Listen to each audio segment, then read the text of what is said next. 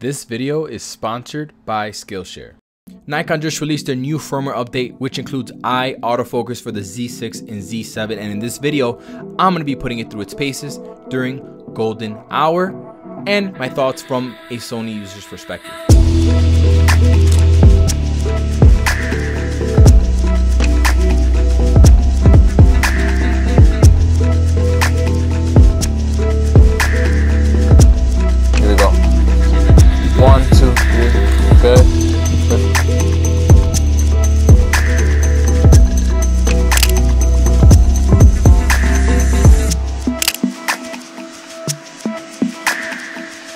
So I am about 15 feet from her.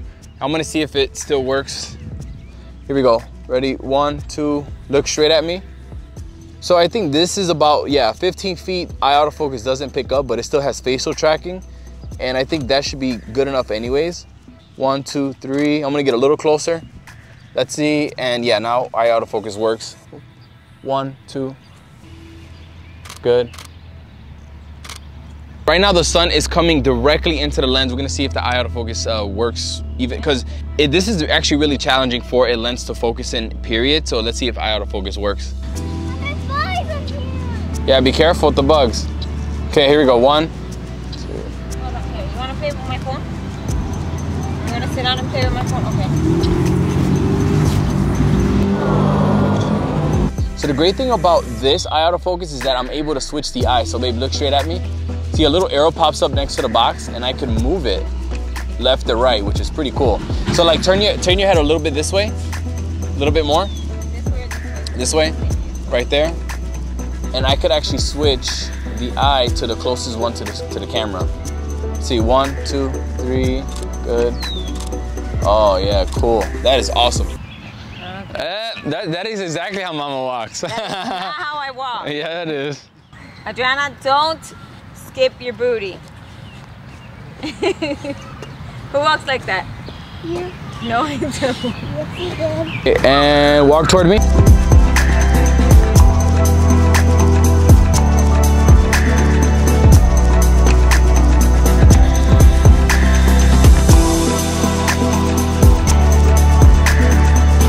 And stop right there.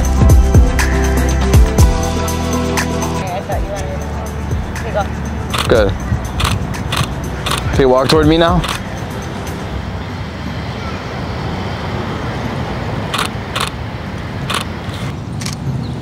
Good.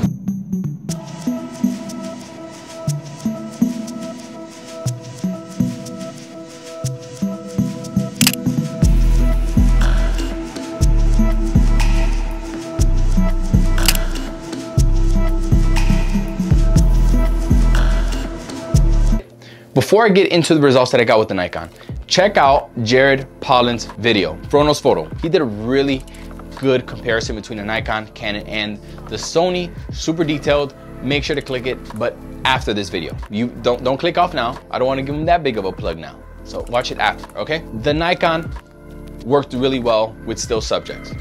When my wife was not moving, it hit almost 100%. When I got closer to her, I noticed that sometimes it would focus either on, like, it would slightly front focus, like on her eyelid over here, and then sometimes it was slightly back focus.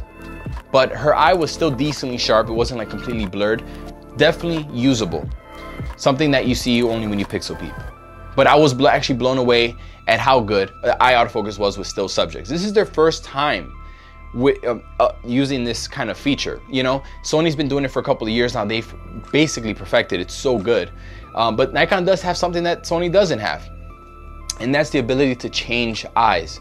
So when both eyes are in focus, or when both eyes are basically in the frame and then the camera can see both eyes, you're able to change the eyes with the D-pad. You can switch from, you know, which eye. And what's funny is that with Sony, sometimes it'll focus on the back eye. Let's say your model's turning their face and their back eye, it goes to this one. And you know how in old television, you just start smacking the back of the old television to get it to work? Well, sometimes with the Sony, I go, I just shake it to try to like get it to this eye.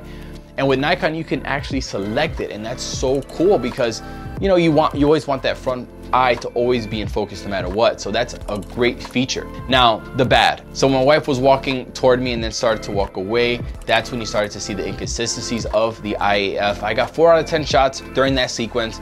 I did other ones that I didn't record and I got about the same kind of thing, like half the shot. So yeah, it's not great. Also keep in mind that I was using an adapted lens with a really wide aperture. So, I mean, the amount that's in focus already is so small. So, you know, I guess I got to give it a little bit of break. You know, this is a 1.4, 105 millimeter. Maybe I should have shot it with a 24-70. Maybe it would have been a better result. But when you're using a portrait lens like the 105 wide open, you're not going to get great results when your model is moving towards you or just moving in general. One thing I definitely want, I need to mention in this video. You guys know I've been praising this camera. I really like using it, but the AF altogether is still very glitchy. The subject can be right in front of you, smacking you. While smacking you, could try to take a picture of them and it'll still focus on the background. My son, I handed this camera to my son. He was taking pictures of us as we were walking. He was just toying with the camera, playing with it. And he even said like, Manny, like the AF, like the autofocus is not good. Sometimes it won't even focus on you right in front of me walking. And I'm like, yeah, that's something that I definitely noticed. So, and with Sony, the autofocus is very predictable. It's very good. IAF sometimes can be glitchy as well, but for the most part, it worked really good, even in backlit situations. So I'm gonna be using this camera more. I got a long-term review unit right here, and I love the fact that I can record the EVF. I can record the viewfinder while still using the electronic viewfinder. With the Sony, I need to put an external monitor, and then I gotta compose and do everything from the monitor. I can't look inside the EVF. It's disabled.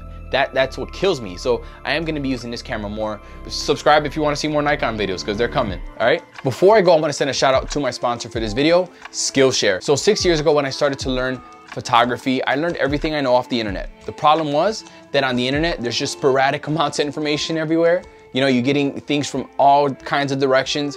And Skillshare is an online database with thousands of different courses, and they're all very just optimized for you to learn. They're very concentrated on whatever subject it is, and there are subjects for everything, let me tell you. So if you want to learn photography, you can learn photography. You want to learn how to use the editing software that you just got, you can learn that as well. So recently I started to dabble in Final Cut Pro because I'm thinking about switching to it. I took a Final Cut course on Skillshare, and now I'm already editing in it, you know? So definitely check out Skillshare if you need just help in your creative process, you want to get inspired, you want to learn something new. Trust me, check it out. A link will be down below. The first 500 people to click it will get 2 months free. So make sure to check that link out. Thank you, Skillshare, for sponsoring this video, and I'll see you in the next video. Awkward.